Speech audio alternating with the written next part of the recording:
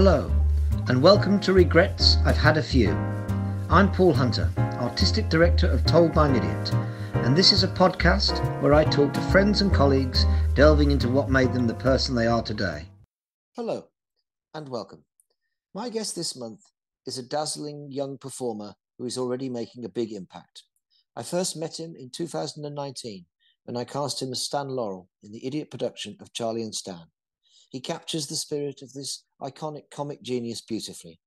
We then went on to collaborate with him on two other Idiot projects, our anarchic family sketch show, Get Happy, and our new film, Seven Deadly Idiots. He has recently been delighting audiences in the West End in the new Vic production of Marvellous, and I, for one, will be watching closely to see where he goes next. Welcome, Jerone Marsh-Reid. Hey, thank you, Paul. Thank you so much for your kind words. It's always a pleasure to work with you and see your face.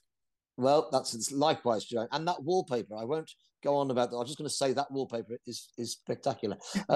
Now, I said I'm looking closely to see where you go next. I know where you go next. You go back into Stan Laurel's trousers as we revive Charlie and Stan at Wilton's Music Hall.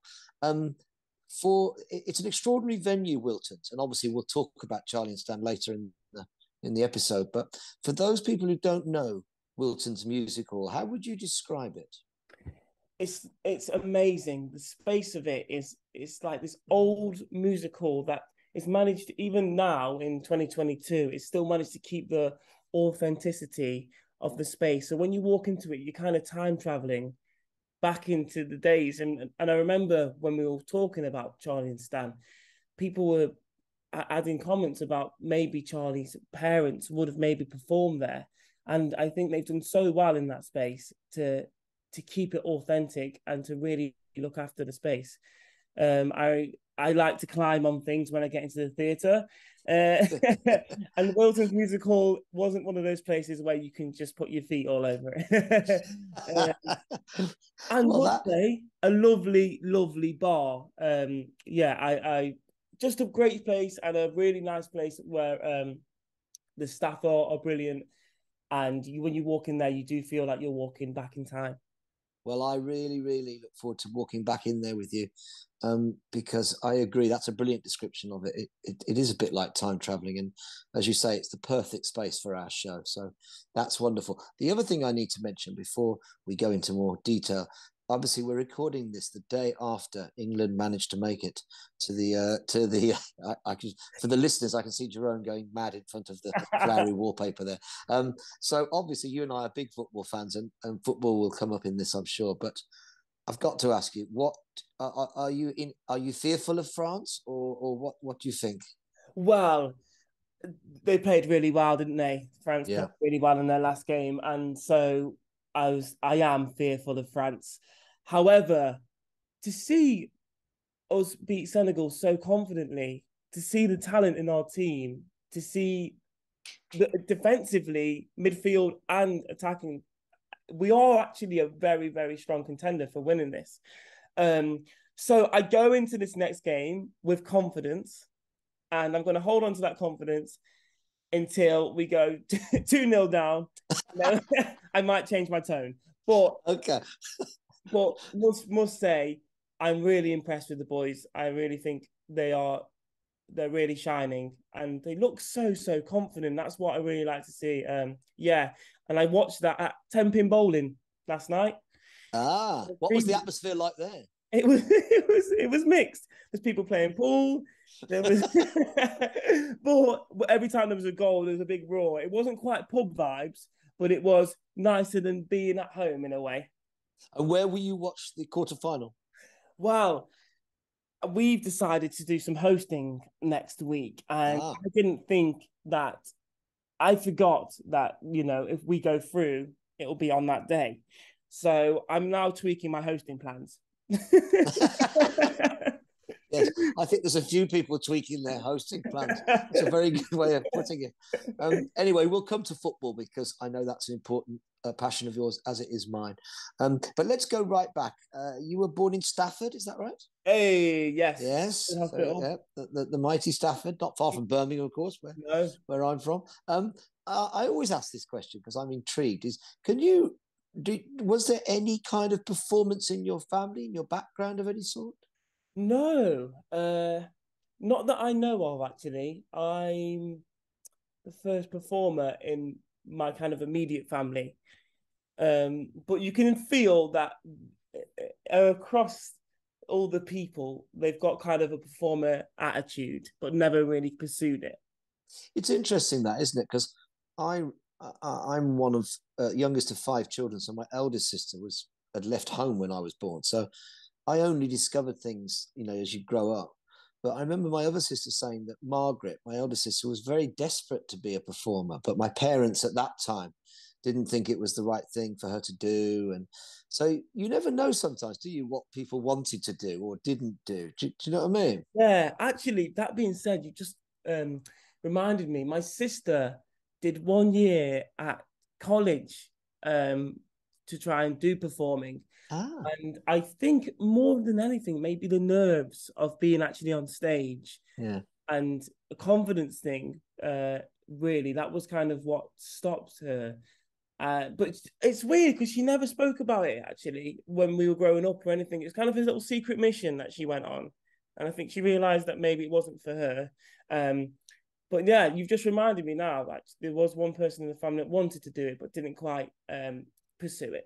Now that's something that's interesting. And also the notion that she decided to keep it to herself. That's Yeah, quite an interesting idea that it was obviously personal and she didn't want to necessarily reveal that. What about any early memories of going to see performance of any sort? Do you have any early memories of that? only got one, and it was amazing. We went to go see Aladdin with the school. I don't know what theatre it was. It was one of those trips on the coach, Yeah. primary school, and we got there and we saw Aladdin, and it was so fun. There was toilet roll flying everywhere. It was amazing. And one actor just forgot his lines. He was the lead actor, and I think he's playing Jafar or somebody, and he forgot his lines, and they pulled out a script, and he started doing loads of impressions. He did some Darth Vader impressions and all that while he was reading his script on stage, and in beautiful fashion, just came straight back into it. But I remember, like as an adult, I think watching that would kind of make my skin crawl a little bit. But as a kid, I loved it. I was like, oh yeah, this is really cool. It's like an added part to the show. Well, that's quite interesting, isn't it? That notion that as a kid you clearly enjoyed the fact that something had gone wrong. Yes. Um, and also you then enjoyed the way in which that performer dealt with it, which in a sense is something that I've always been fascinated. At Told by an Idiot, we're fascinated by that, as you know, that sense of spontaneity and Yeah. the declaring of things, like in Charlie and Stan, moments where we've got people out of the audience to do something, and I'm always fascinated by how an audience does connect when something goes wrong. We might touch on that a bit later. So, would you say when you were growing up that that you were it was more the football sport thing that you were into than performing? Yes, I'm gonna out my dad at this point. Yeah, Um, I wanted to play for Manchester United yeah. up until about year five. So, Um, how old is your five? I think I was about 10. 10. Okay. Um, yeah, 10-ish. And my dad, I'd only see my dad on the weekends because my mum Yeah. and dad were separated. And my dad would always ask me, "Oh, so son, what do you want to do?" And up until year five, wanted to play football for Manchester United. And he said to me one day, he said, "Son, are you the best in your class?" And I said, "No." And okay.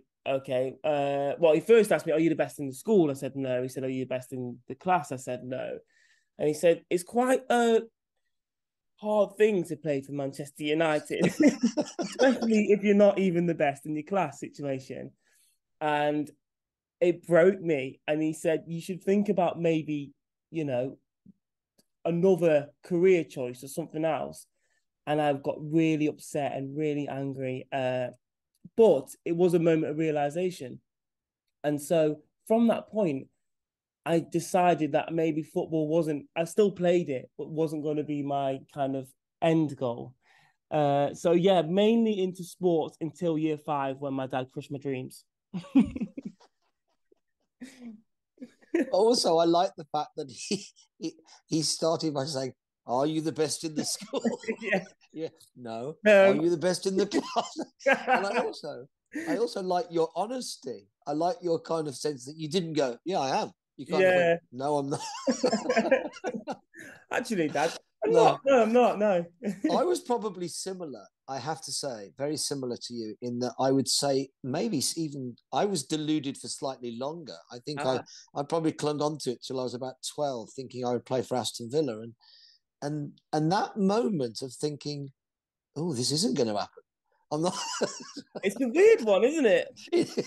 What you mean? I'm not going to play for Aston Villa. And I obviously you met Dexter, my son, who is obsessed with football, and I'm not sure if I'll be following your dad's advice when Yeah, he did get. I'll, I'll I'll let you know how that goes. But I suppose that's my first question around regret. Is that did obviously at the time you're 10 and it's your life and all you want to do is play football.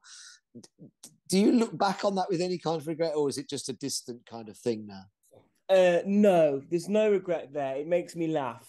More than anything, it makes me laugh. It was character building because that was a hard pill to swallow, but it was a milestone in my life of going, that isn't um, the only career that I can do. Because it's weird, isn't it? When you just think, yeah, I'm going to do that. That's what I'm going to do. Yeah, I'm going to play yeah. for Manchester United. So I don't regret it. And if anything, I like bringing it up to my dad. It's one of those. Yeah, it's a very good story. I do like it. We've talked a bit when we've been together rehearsing and touring around the country and stuff. And I think even though we're very different generations, I think there's things that connect us, not just sport, but um, I think about you talked a bit about your school and I talked a bit about mine. And I seem to remember when you came to see our show, Would You Bet Against It? Against us, not against, yeah. You enjoyed the moment where I was beaten on stage. Yeah.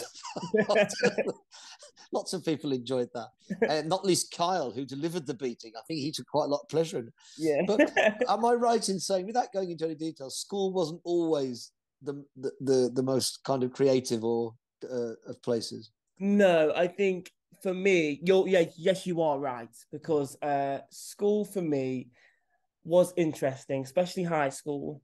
I started smoking when I was quite young. I kind of was in with the crowd that would kind of cause trouble, but they were troublemakers, but they were really good people. Yeah, I need to make sure that it's very clear. yeah, of course. And so as I got to school, my attention started to kind of flow. I stopped wanting to play for Manchester United, and I didn't know what I wanted to do. And I wasn't necessarily the smartest kid at most things. So I suppose I just messed around for a bit, and I'd always try to make people laugh in class. My report would always be, Jerone is a bright young man, but he's the biggest distraction in the room. And my dad would always call me the class clown. He would say, "Oh, you're the class clown. Everyone's getting good grades while you're making them laugh and making school easier for everyone." And so it's quite fitting that now I get paid to be a clown, really, because I think that's how it segued in. It was one of those, and it wasn't a horrible place for me to be. I had a lot of friends. Yeah. Luckily, I enjoyed socializing, but in terms of grades and satisfaction from achieving good grades, that wasn't in there for me. It's interesting.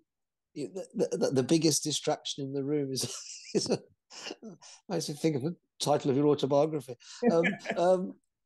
Was there a point when you started, because I know there's another element. We've talked about football and we've talked about performance, but more specifically I wanted to ask about dance, because dance was that your way into performance before acting? Yes. So I remember dancing in the mirror to like Chris Brown and all these people, and actually wanting to be good at it. I've got an embarrassing story that I'll make quite short because No, well, wrong.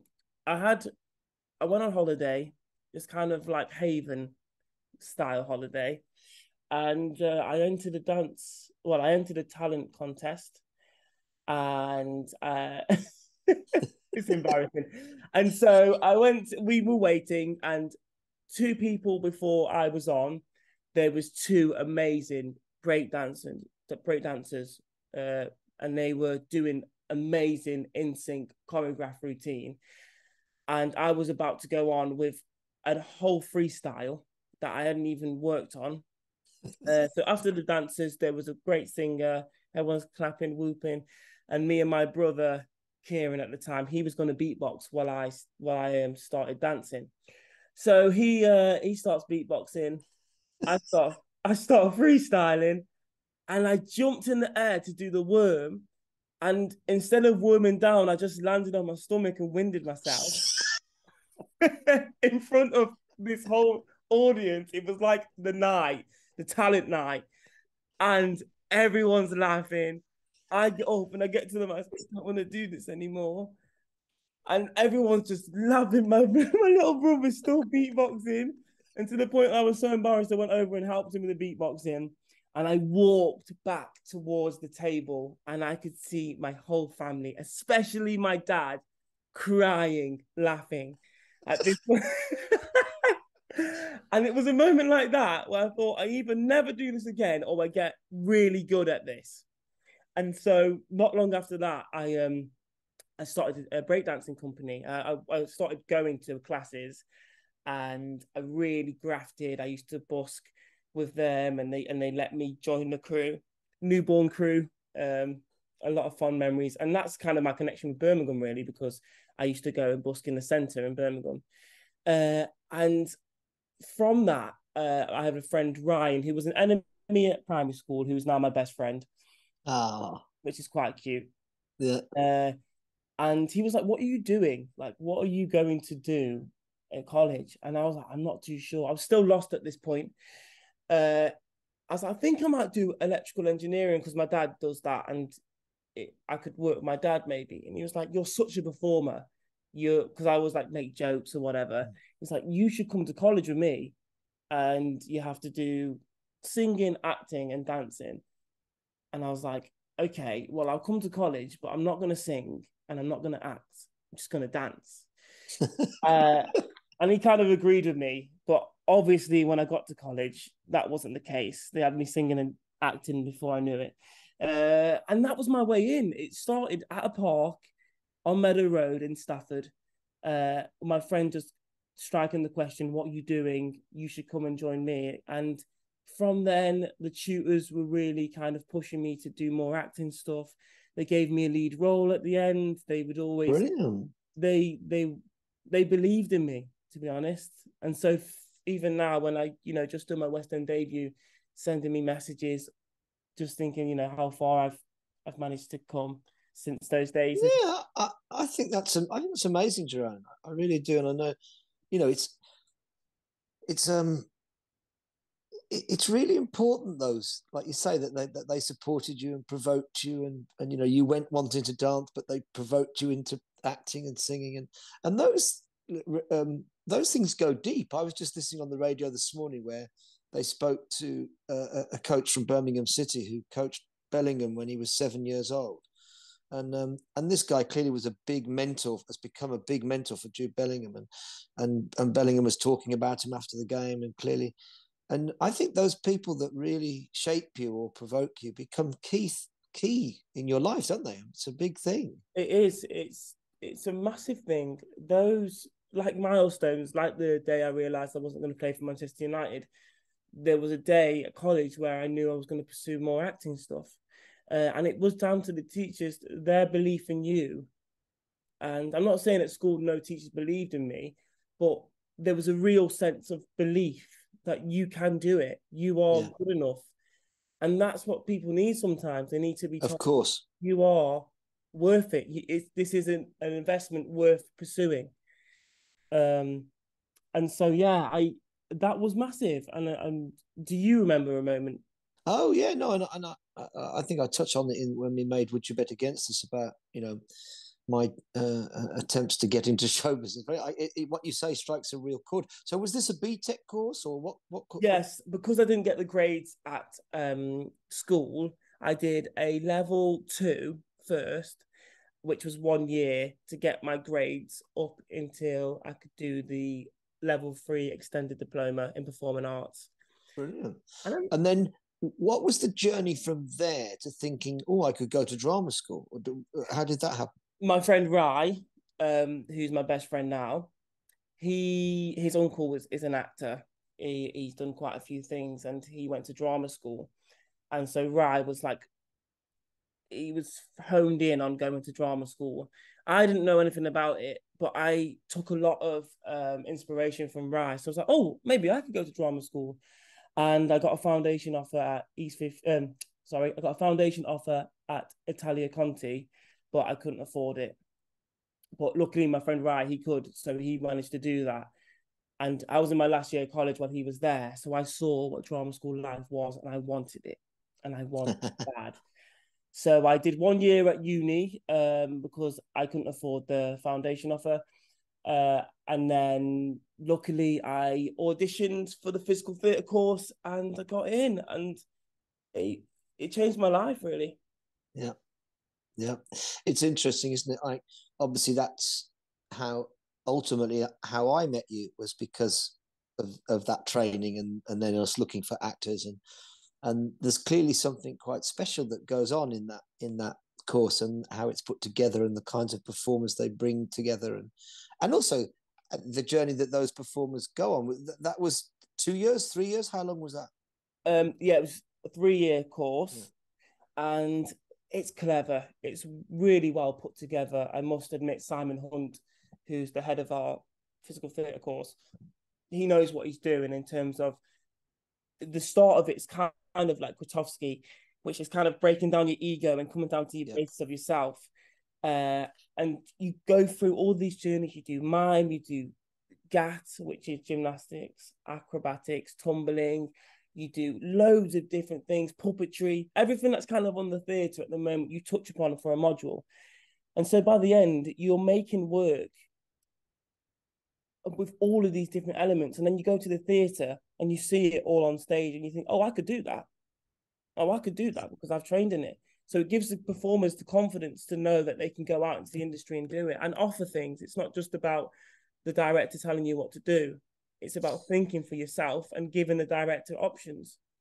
I think that's a really good description of what as a director, what I perceive performers that I've met, and you're not the only one. I mean, Kyle, who we worked with on Would You Bet Against Us, was brilliant, and also came from a year below you or 2 years below you. Year below me, yeah. Year below, and I think what you say about making offers and performers that can really collaborate.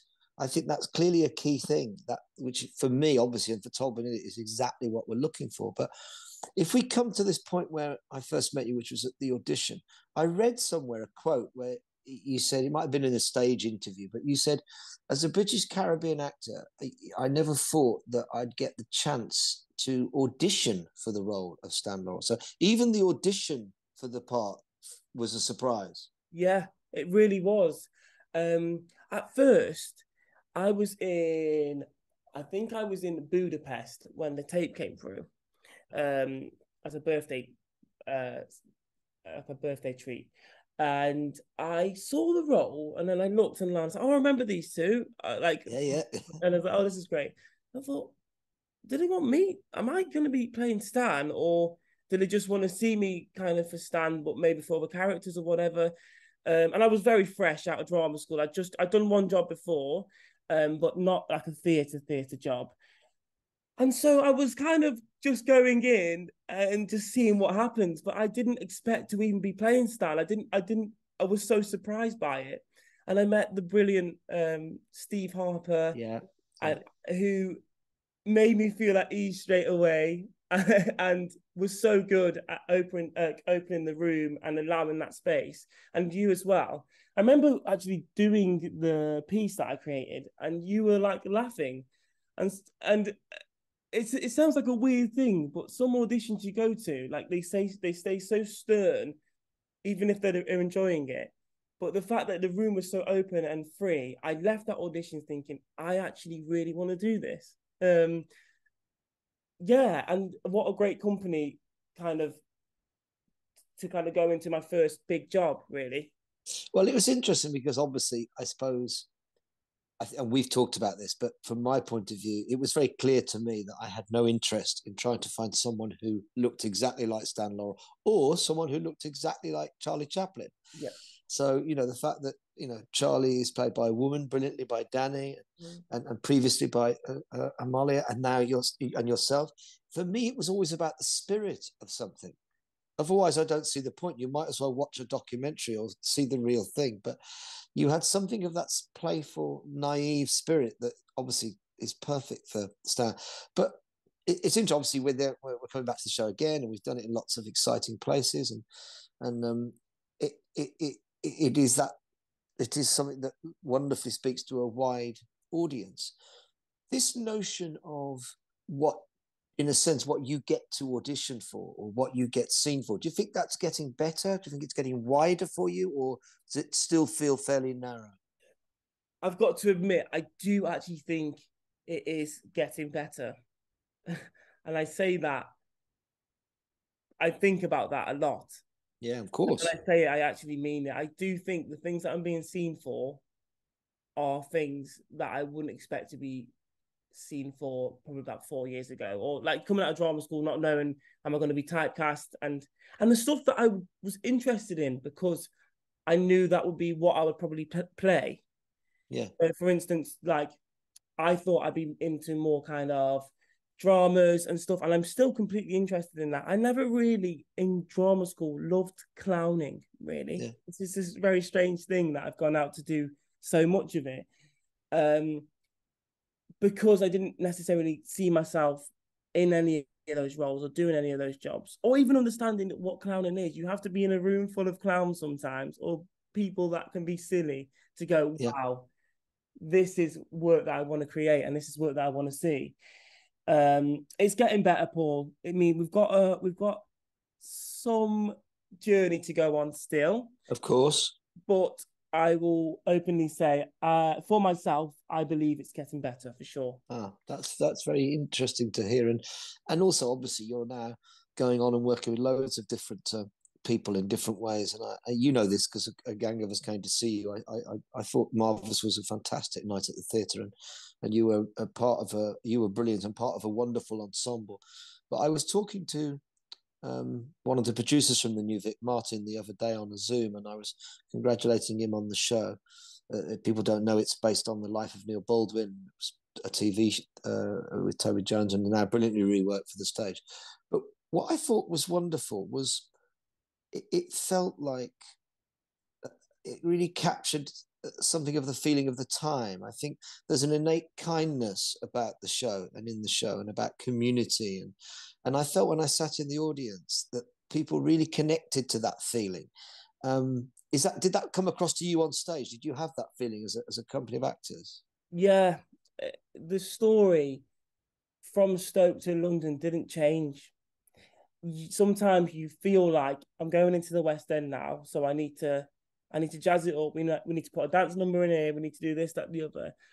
But the story was Neil. The story was like Neil helped write the show. And because Neil is so infectious and so loving and has the most amount of friends I know anyone to have, you are, as a performer, making friends through Neil with the audience. And that theatre offers seats where you can sit down right next to somebody and have a little chat with them for a second. It offers that, and I think that is one thing I must say I think is brilliant from the New Vic, from Teresa, is allowing us to keep the story, the Stoke Newcastle under Lyme story, and take it to London. And people do say people from the Midlands are friendly and approachable. Yeah. And I think that's what the show is. It's an invite to this story as opposed to being told you can like it or you not, but it's a brilliant story. Neil's life is a spectacular one. I think that's a really good way of putting it, Jerome. The idea of it being an invitation And I think that's what theatre should be. It's something that you're inviting people to share this, to be part of this. And actually, Martin was saying whether they were in any way a little worried that it might feel too local as a show. But actually, it transcends all of that, because it's very universal in what it's about how we look after each other, the sense of being a community, whether that's at football or in church, and obviously it's also wonderfully funny and playful, and I obviously, it won't surprise you, I enjoyed the theatricality of it. That really appealed to me. Yeah, that was one of my great nights at the theatre this year, for sure. Now, as we draw to a close, Jerone, it's been really great chatting, and we will be chatting a lot more. I'll be shouting from my megaphone in there, what are you doing on the... But I always end by asking 7 rapid fire questions, to which you say the first thing that comes into your head. So, the first question, late night or lie-in? Late night. Jude Bellingham or Kylian Mbappe? Mbappe. Pilates or yoga? Yoga. LA or New York? New York. Sushi or pasta? Pasta. Winning an Oscar or scoring the winning goal in the Champions League final? An Oscar. I was watching you wrestle with your 10-year-old self then. And finally, parkour or bungee jumping? Parkour. Jerone, it's been lovely seeing you. Have a great day, mate, and I'll see you in rehearsal. Thank you, mate. Amazing to speak to you. All the best. Cheers, Jerone. See you, mate. Take care, mate. Bye.